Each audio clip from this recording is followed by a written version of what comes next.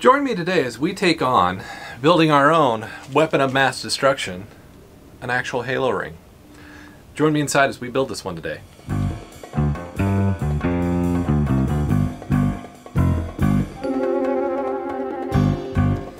Hey guys, welcome to today's video. Today, as I said, we are going to look at building our own decorative halo ring. Now, this model is done in about 16 different pieces. I have scaled it down to make this one this small. It can be, the original model that we're going to look at today is actually quite big. They come in huge sections. This thing would be about 7 foot in diameter if we printed it at full scale. This is about 50%. So definitely scale it down. And I've done something a little out of the ordinary. I lit it up. So we can talk about that as well. But initially today, Halo is one of my favorite video games out there. It's what brought me back to console when I was a young man. I think I was almost 18 when this, 17 or 18 when this game came out. And it has been just one I loved playing as a kid. I still play it, let's be honest. Infinite, while a lot of people bash it, it's kind of not doing great. I liked it. It was a good revamp on the game. And just the Halo lore with the books of Fall of Reach, The Flood, and all those books, they bring a lot to the genre from a game that we just kind of showed up on a ring world and started shooting people. But it's really built a big fascination, and with last year's release of Infinite, now we have the Halo actual TV show as we're getting close to actually finding the ring world. It's one of those things, this is a project that can be a lot of fun. And with that, what I mean is the designer of the model did a really good job because the inner part of the ring is empty. There's no topography to try to match up and do different things. It is a clean slate to actually do your own topography and paint it how you want it to look. So it's a really awesome model that you can do a lot of cool stuff with. And I intend on doing some cool stuff with this, with the 3D printing pin, to create the terrain that as I paint, I actually have a three-dimensional terrain, which is kind of fun and kind of interesting and something I've been kind of looking forward to do. But right now I've only been able to actually print the original model, get it assembled, get the LEDs into the ring. I'm not done building out the base to have the switch and everything for it.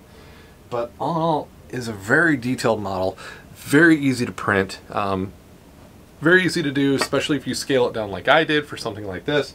For an Ender 3, the CR10 for the bigger pieces, you would need that higher reach. And it honestly was not a hard print. And what I love is the model by default is hollow.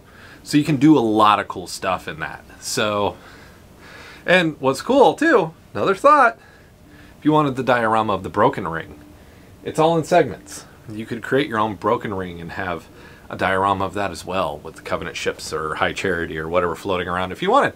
Just ideas. So if you guys enjoy the content and want to see more stuff like Halo here, definitely hit that subscribe button, join the team as we print all kinds of stuff. If you have questions about 3D printing or finding models or any of that kind of stuff, comments down below, let me know the questions, because who knows, your question could become a video. So definitely one of those things to put out there and let me know about. And also, if you're looking at stuff and just not sure, ask the questions. So it's the best thing you can do. Also, if you give the video a thumbs up, that does help us get out there and people see more of the videos. So let's hop over to the computer. For first, we're going to find the file. 2, we're going to slice the file and look at settings. Then 3, we're going to print this guy, and then we're going to come back and take a look at how it is right now in its more finalized project form.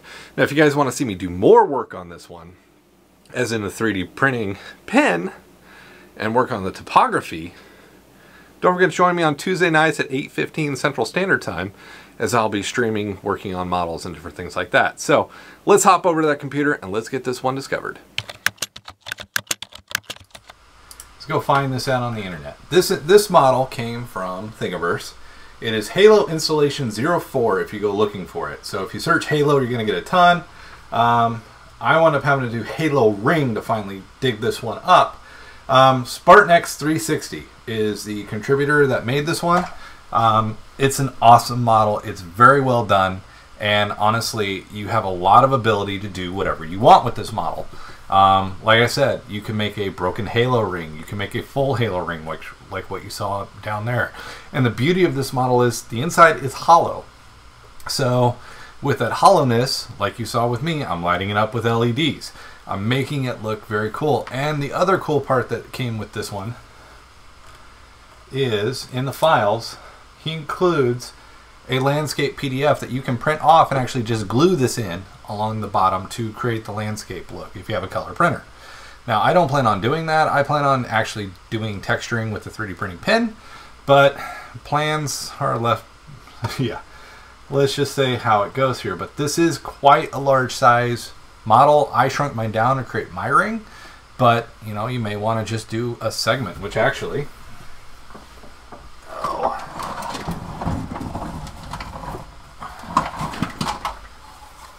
is in the plan.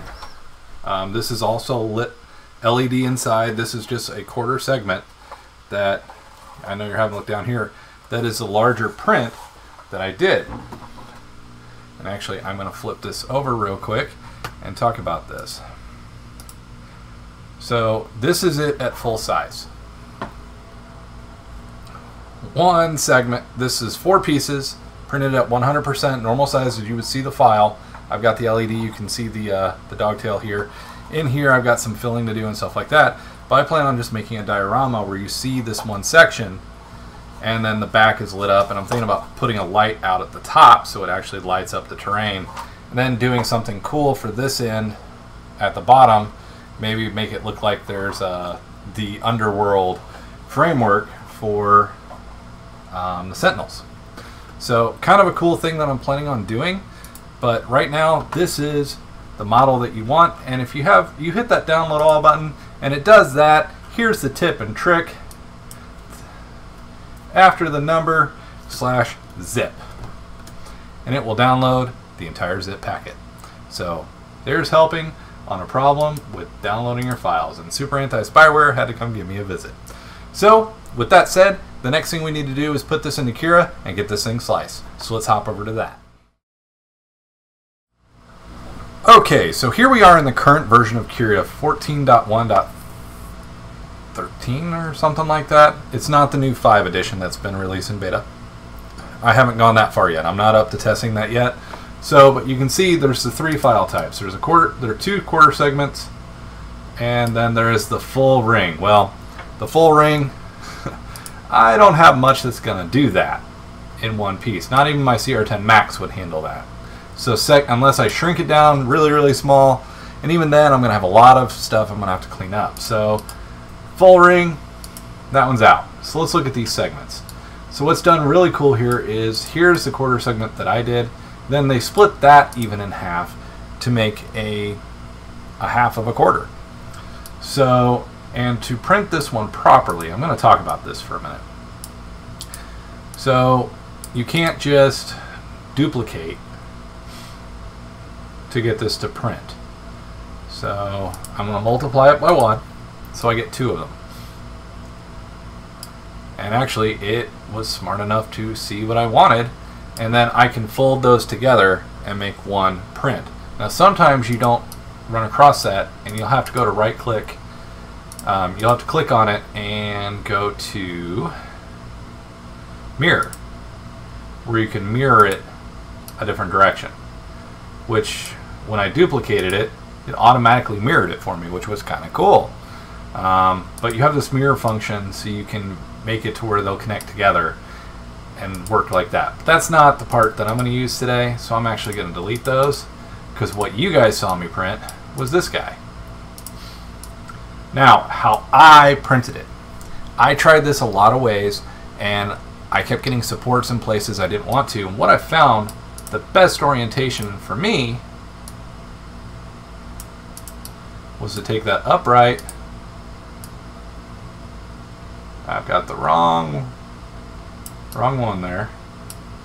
And then I did the lay flat option, which is not always the best, but it set it down like that. And I printed it just like that. And I came back with the so trusty custom supports to help build that up and keep it stable and give it more grab onto the build plate, because inside is hollow and we want to keep that. So supports I did at 90%. I used inlet. I used a spattering of different PLAs, PLA Plus, There's some Duramac in here. There's a lot of inland PLA. I was using this project as a use the end of my spools because I hate waste. And one of the cool things, you know, even though it goes great for my 3D printing pen, with these small little bitty pieces like this, you can do a lot of prints. And I cut it in half when I did mine.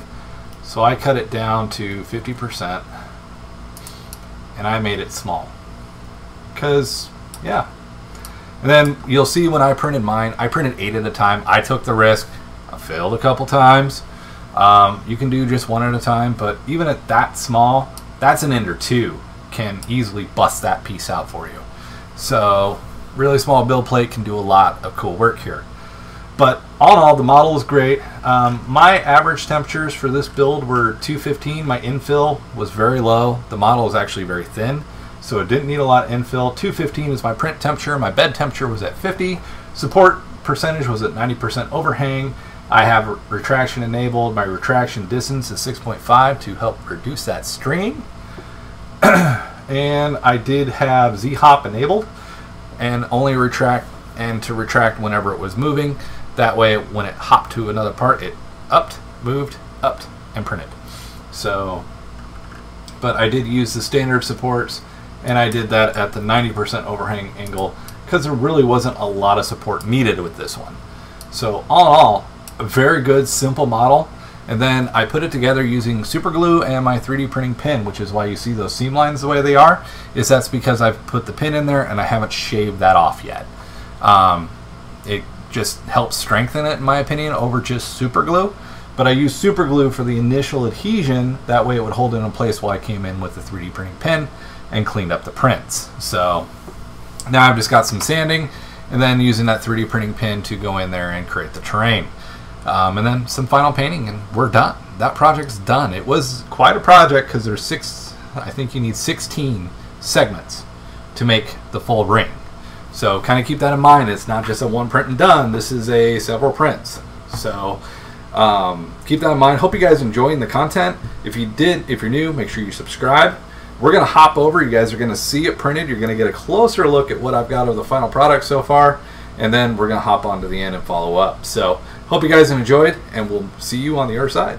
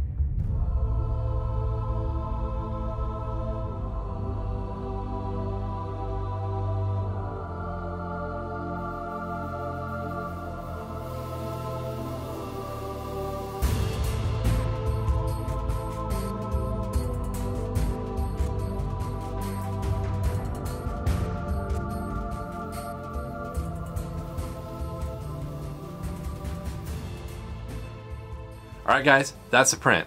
Pretty cool model. Honestly, pretty cool things you could do with this, with creating some actual terrain with the buildings. Even have some of the LED lights shooting across to create the effect of the towers shooting their beams up and all that kind of cool things. So this one print can go a long way with dioramas and different things that you may want to do. So kind of keep that in mind as you print and look for different things like this.